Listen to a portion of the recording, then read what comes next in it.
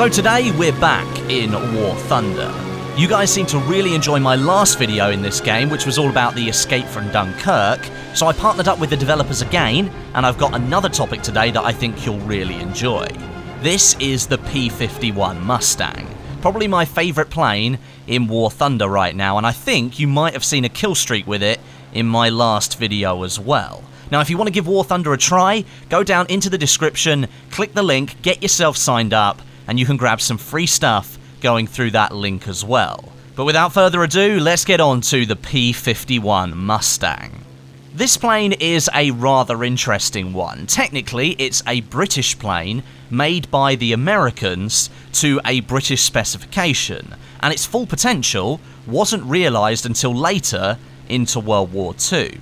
But once the Americans have figured out how to improve its design, it became one of the most iconic planes of the war.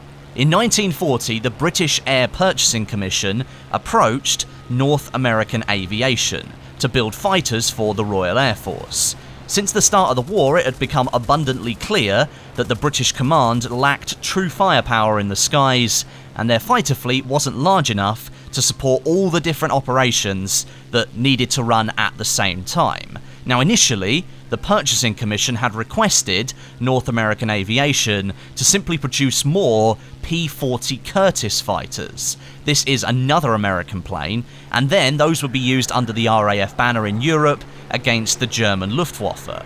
But it had already been discovered that at high altitude, the performance of the P-40 was inferior to the German fighters like the Bf-109. So instead, NAA, or North American Aviation, I'm just going to call them NAA from now on, they proposed the design, prototype and production of a brand new fighter instead, rather than using a design which had already been proven to not be as effective, and it was manufactured by another company anyway. This was the beginning of the P51 Mustang. Now, the British, they needed these new planes to arrive fairly quickly.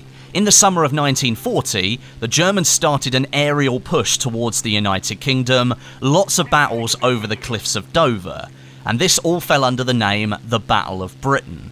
The bombing runs conducted by the Germans, they were fought off by the British fighters, but they did do some damage.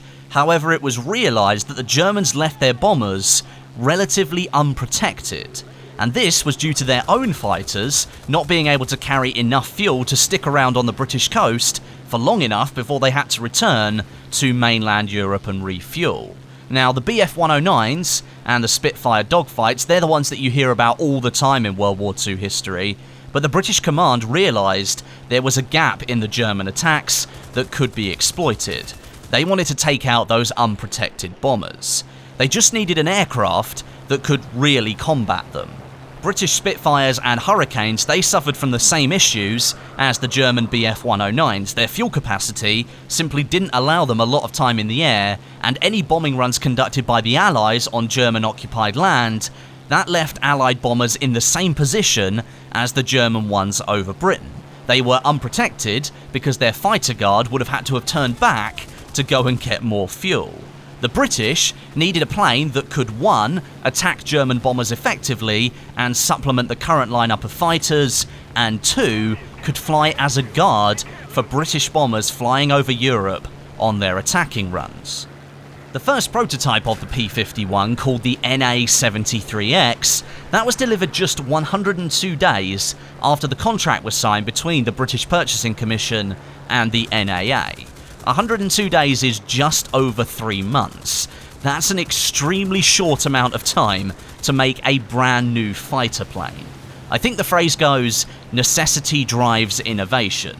Now, just as the world is about to run out of oil, I'm sure somebody will have perfected hydrogen fuel cars before the oil runs out, because if they don't, the whole world is gonna stop.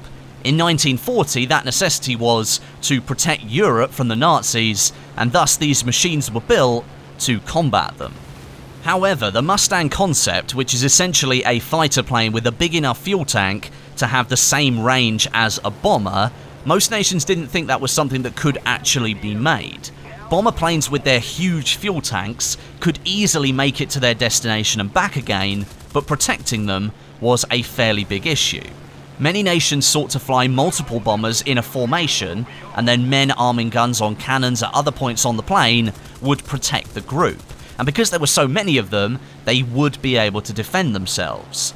The issue here, however, is the slow speed that they travelled at and the fairly poor manoeuvrability of a massive plane. A fighter with the range of a bomber, giving that additional speed and additional movement, was what was needed to offer sufficient protection to those bombers, and that's exactly what the Mustang was produced to be. The initial Mark I Mustang, or the P51A as it was designated, used an engine the Americans had used in other planes at the time.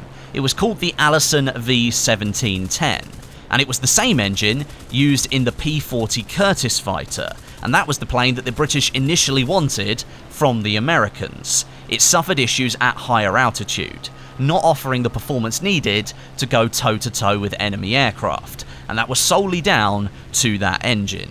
However, at lower altitudes it performed absolutely fine, and many of the first P51As delivered to the RAF, they were reduced to ground target work, or they were used to gather intel by flying over enemy positions, taking photographs.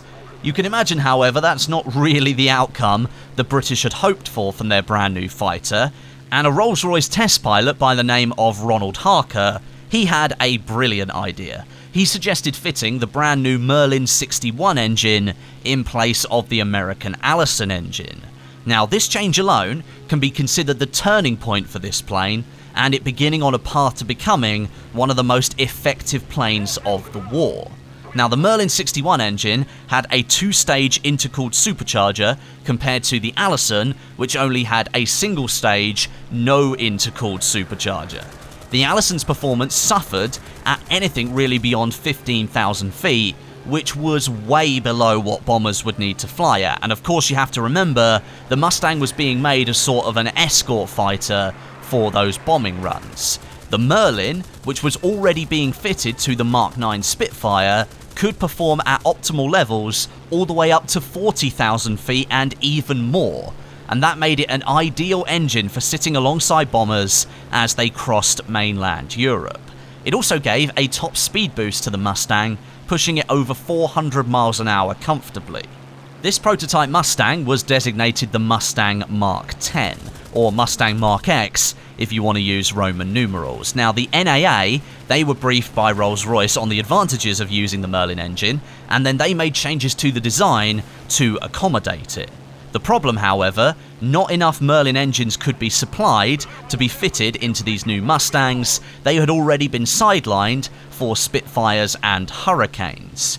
Luckily, an American company had a license to build Merlin engines in the US, and they were already supplying new Merlin engines for P-40 fighters.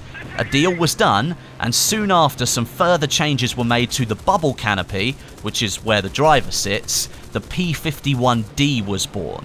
This is the variant of the Mustang that you probably know about, and it was responsible for dealing major damage to the German Luftwaffe after its deployment, with good high-altitude performance, protecting those Allied and American bombing runs on German-occupied mainland Europe.